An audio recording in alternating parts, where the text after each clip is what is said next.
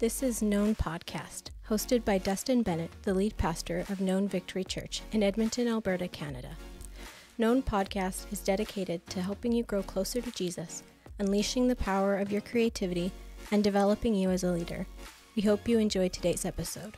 Well, welcome back, Known Podcast. Again, excited for today's episode. And I'm Dustin. I'm the podcast host and excited for today. Thanks for taking some time to join us for today's episode. And you know, burn the ships is a common phrase used to indicate the burning of the past to fully commit to the future. And this is something that we say, a lot. We talk about, burn the ships, burn the ships, burn the ships, let go of the past in order to fully commit to the future. So you have nothing to fall back to. You have nothing to go back to in your past. And the origin of this phrase I find really fascinating.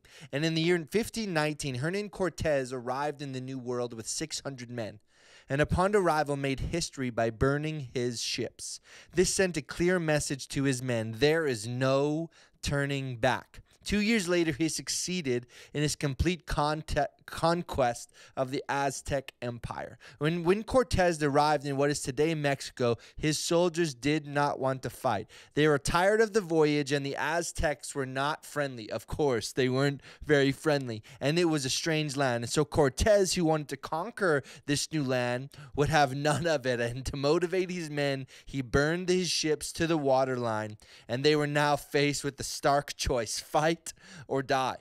Right? They didn't have any way to get back home. This was now their home. This was now their future. They had nowhere that they could go.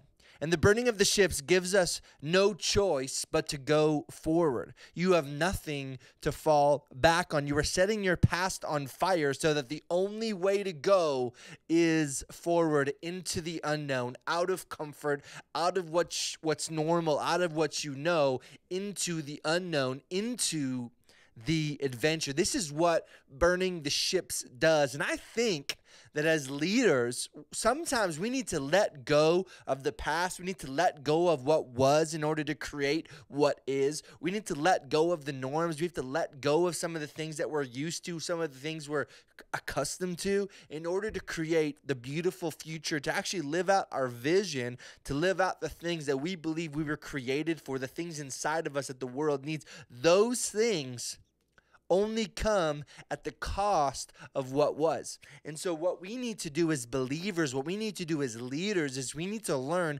what is it that I need to let go of? What is the fuel, right? We're going to burn the past in order to create a better future. What is it that we need to burn? And the Bible actually has a story recorded many years before this infamous Cortez moment. It is in 1 Kings 19, and it's the moment Elijah chooses Elisha to take his place as the prophet. He's going to, disciple him and train him, and he's going to learn from him. And this is 1 Kings 19, verse 19 to 21. So Elijah went out and found Elisha, son of Shaphat, plowing a field. There were 12 teams of oxen in the field, and Elisha was plowing with the 12th team. Elijah went over to him and threw his cloak across his shoulders and then walked away.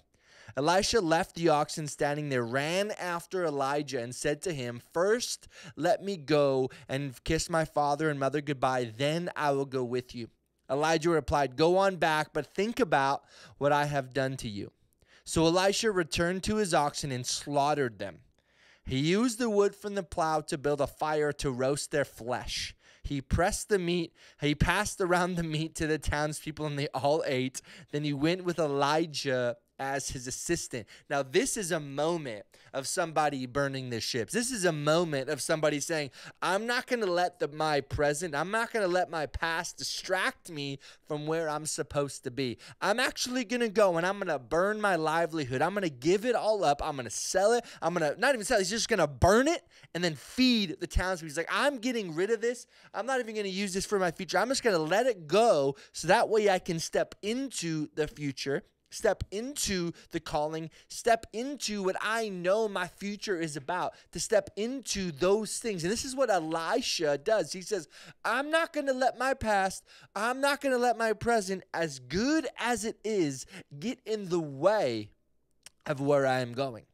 Right? This is what Elisha does in this moment. I'm not going to let this opportunity, I'm not going to let this moment pass me by. I am going forward. And I think we all need to get to a place where we make the same decision. I believe all of us that the future is brighter than the past. I believe for all of us, no matter how old we are, no matter how young we are, no matter how beautiful our present is, no matter how amazing our past was, I think our future is going to be better. I truly believe that our future is going to be better. And I want to go through today 3 things that we need to burn. 3 things that we need to let go of to step deeper into the future, to let go of once and for all, because they can't be a fallback anymore. I think how many times have we said, no, this is it. I'm letting go of this. I'm going to step into my future. I'm not going to let this control me anymore. I'm not going to let this be, the things in my life. I'm going to let go of it. But then all the time it's like, no, I'm going to go back to it. It's comfortable there. It was easier there. I'd rather be there than where I am because I thought this was going to be better, but it's actually harder. It's actually more work. It's actually exhausting. And so what we do is we go back to the things that we already let go of because that's where we're comfortable. And I think for some of us, we need to burn the ships. We need to say, I'm not letting these things control me anymore. I'm actually saying goodbye to them so that way I know I'm not going back. I'm not getting stuck in what was at the cost of what's supposed to be. And so we need to learn to burn some of these things. We burn them as the fuel to kickstart our vision and kickstart our future. It's either going to work or it's not. It's either going to be what we're supposed to do or it's not. But we're never going to find out unless we're willing to burn the ships. And so I'm going to go through 3 things that we need to burn. Number 1 is we need to burn the distractions. We need to learn how to burn the things distracting us from going forward. When my family and we moved to Edmonton, this is exactly what we had to do. When we moved from our home in Calgary, when we moved from our church, when we moved from our livelihood in Calgary, we had to burn the ships. We had to get rid of the things that would try and call us back when things got hard. When things got hard here, it was like, you know what? Maybe we should just go back. We have stuff there. We have things there that we can go back to. Maybe we should just go back to what was, because what is and what we're called to and where we are now is a little bit harder than we thought it would be. And so we had to say no. We sold our house, we said goodbye, and we said we're going. We packed everything up and we moved. We said, no, we're not going back. We're going here for the long haul. We're willing to put in the work. We're willing to put in the hours in order to create a better future. But it came at a cost. We had to burn the things that were distracting us or the things that would easily draw us back. We have to know what is distracting us. What is distracting you? We have to get rid of the things that will try and call us back. The things that are distracting us from stepping into the better, the more beautiful, and the better future. What is distracting you? What is distracting you from living your life fully committed to Jesus? What is distracting you from stepping into your vision, to letting go of something so that way you can step into the vision that you have inside of you, the things that you've had in your mind or in your heart for years and years and decades, saying, no, maybe one day, maybe one day, maybe one day. What if today is the day to burn the ship of distraction? Saying, I'm not going to let these things get in my way anymore. What is distracting you from having the courage to going forward? You need to burn the distractions. It might mean putting a limit on your social media consumption every day. It might mean putting a limit on how much Disney Plus you devour every week. It might be putting a limit on how much you work every week. It might be putting down the fishing rod so that you can start talking to your holy God. What is distracting you? Because if the enemy can't destroy you, which he'll try and do, he'll try and take your life, he'll try and destroy you. If he can't do that, he's going to do whatever he can to distract you from actually stepping into the things that you're supposed to do. What is distracting you? So that's number 1, is burn the distractions. Number 2, burn the negative words. I think all of us, we've had moments where we've had people tell us we couldn't do it. We're not good enough. You're not strong enough. You're not talented enough. I remember one time my cousin and we went to West Edmonton Mall, which is one of the biggest malls in the world, and it's really close, to our church here in Edmonton. And he came, when we were younger, we were kids, and we came, and he wanted to ride the roller coaster at West Edmonton Mall, the Mind Bender, right? And he wanted to ride it, but he was too short. He'd try and go in the line, and they'd have the stick, and they'd put it on him, and like, no, you're too short. But I'm telling you, he was like centimeters short, and he was devastated. Like, I just want to ride this thing. I just want to ride it. I just want to ride it. I just want to ride it. We're like, our parents were like, how do we make this happen? And so we went to McDonald's. We ate a meal. And so what we did is we ended up stuffing McDonald's wrappers in his shoes. And when we did this, it actually raised him, a few centimeters. And then we went back to the line. We went through, and they measured him. He was tall enough, and he was able to go on to the Mind Bender, go on to the roller coaster. He made a way, right? And maybe it wasn't the safest thing. Maybe it wasn't what we should have done. Maybe it wasn't the safest way for us to do it, but we made a way.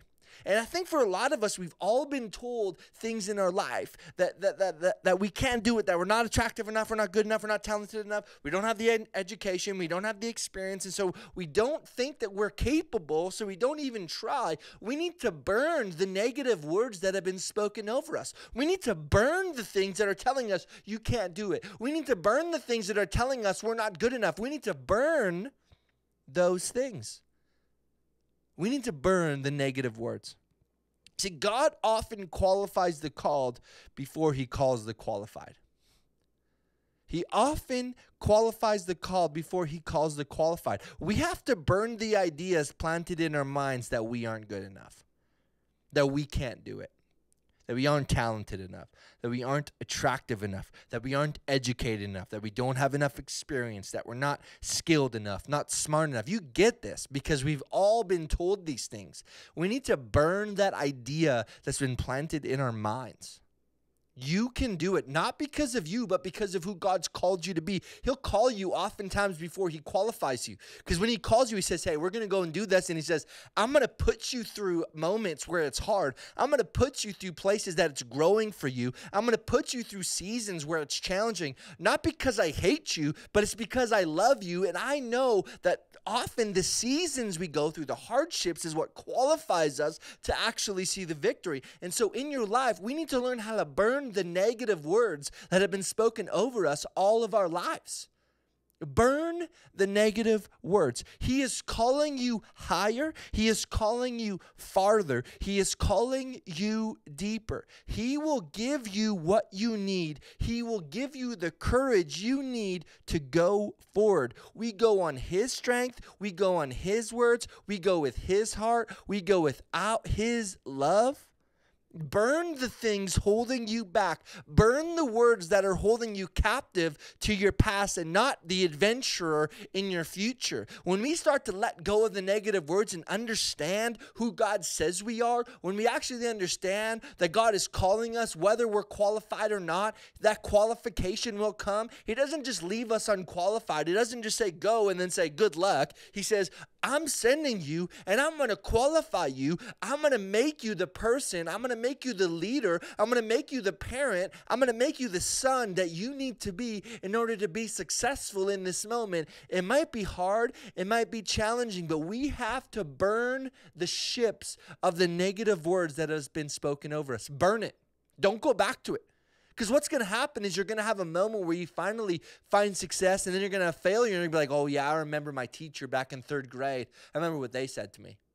I'm going to remember what my dad told me when I was 18, and he told me I was no good. I couldn't do it. I was never going to make a living. I was never going to find a spouse, right? We need to let go and burn the negative words that have been spoken over us. If we do this, if we learn how to let go and burn those things, I'm telling you, the future is so bright because we're going to know who we are, and we're the children of a king. We're the children of God, and he's saying, I'm going to qualify you. I'm going to make you good. I'm going to perfect you. I'm going to make you good. I'm going to qualify you for the purpose, for the vision, for the future. We need to burn the negative things that people have said over us and start to understand and believe who God says we are.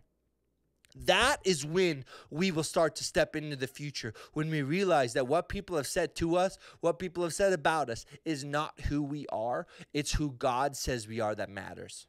Burn the ships of the negative words. And then the last one, again, number 1 was burn the distractions. Number 2, burn the negative words. And number 3, burn the shiny things. Whoo! Burn the shiny things. You know, oftentimes the burning of the ships is the burning of something valuable, the burning of something good. However, the future will come at a cost every single time. Remember Elisha? He had to burn his plows. And that's not just a couple of plows. He had 12 teams of oxen and plows. This dude was building a plowing empire. A plowing empire. He was making money. He was doing very well for himself. Yet he went and said, this is not what I'm supposed to be doing. I know the future is better. This might seem shiny. It might seem good. But he said, I'm willing to sacrifice the good on the altar of the best. I'm going to sacrifice the good in order to step into the best that I have for my life. In order to get into the vision or the future that I see, I need to burn the good in order to see the best. So this is what Elisha was thinking in his eyes. The best is oftentimes on the other side of good. We have to be in tune with what God is speaking and seek good counsel and follow God's voice. Often the hardest things to sacrifice, and we know this, are the good things, right? The hardest things for us to sacrifice are the things that are making us money. The things that are building our fame, the things that are building our self-esteem, those are very hard to let go of. But oftentimes the shiny things are actually the things distracting us from our future, from our vision, from where we're supposed to be. What is distracting you? What are the shiny things in your life that seem good, and they probably are good? They're building your income, they're building your self-esteem, they're building your following, but it's not what you're supposed to be doing. It's not where you're supposed to be. We need to learn how to burn the shiny things. Often the hardest things to sacrifice are the good things. And Beth and I had a lot of good things happening in Calgary. We were part of a successful church. We were running a successful youth program. We just had a child. We had just bought our first ever house just a year earlier. Yet it wasn't best. It was good, and it was beautiful, and it was hard to leave. It was hard to let go. It was hard to burn the ship, but we had to do it to step into the best and the beautiful that God had for us. It was shiny. It was amazing. It was comfortable. We knew what was going on. We knew it all, yet it wasn't where we were supposed to be. The shiny things will always try and sway you to come back. Trick you into thinking that the past was better. Remember when things were comfortable. Remember when things were consistent. Remember when you knew everything. Remember when you knew where to park. Remember when you had a great title. Remember when things were easier. Do you remember? And this is what the shiny things say. The future isn't easy. The future comes at the cost of the past. When we burn the ships, we say, heck with the past. I am going forward no matter the cost. I can't go back because I have already sacrificed the past on the altar of the future. I have already sacrificed the past on the altar of the future, saying, you know what, this might be good, but what's in front of me is better, but it's going to cost us something. We have to burn the shiny things in our lives. You know, those are just 3 of the things that we need to learn how to burn. But I want to go through one thing that we don't burn. And this is what I really wanted you to key in on. We burn the ships, but don't burn the people. Burn the ships, but don't burn the people. Burn the ships. Do not burn the people. We never burn people. Great people don't burn bad people. This doesn't mean we allow bad people to influence us or that we let them walk all over us. We might not even have a relationship with them, but the bridge to them we will never burn. We will never burn human connection. We will never be people who burn it. God can change people, and I truly, truly believe this. Our responsibility is to not gossip, to talk highly of people and respect people, whether they deserve it or not. You know, Jesus, right? He was betrayed by his best friends. His best friends ran away. They abandoned him to suffer practically alone on the cross, yet he never made fun of them, and he never talked poorly about them. It's not like he went to John one day and said, "Yo, that Judas guy, what a horrible dude. What a horrible guy that was." And don't get me started on old Peter. Ooh, do not get me started on Peter. Deny me 3 times? Good luck, man. No, Jesus never did this. He never did those things. No, he said, "Here are my wounds. Here I am. Do you believe who I am now? Now I'm sending you to change the world." We don't burn people. We don't burn the bridges to people. Yes, they might hurt us, and that doesn't, again, mean we don't have to have a relationship with them maybe, but God can change people. We don't burn the ships, or we don't burn the bridges. Why? Because people might have an opportunity to come back, and we need to be willing to say, "Yeah, I'm still here. I'm still here for you." We burn the ships, but that does not mean we burn the bridges. We burn the ships.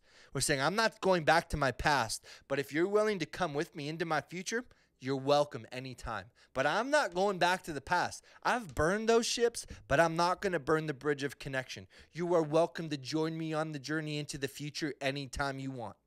Anytime you want, you are welcome to join me as we step into the future." As we learn to burn the ships, let us let go of the things tying us down and step into the great things God has in store for us. Your future comes at the cost of your past.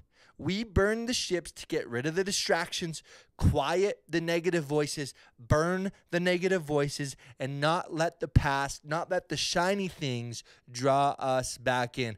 To be great leaders, to be great parents, we do not let the past control us. We burn the ships. Yes, it was painful. Yes, it was hard. Maybe it was even good, but we say, "No, that is not going to distract me. That is not going to get in the way of where I am going. I am burning the ships, but I am not burning the bridges to people.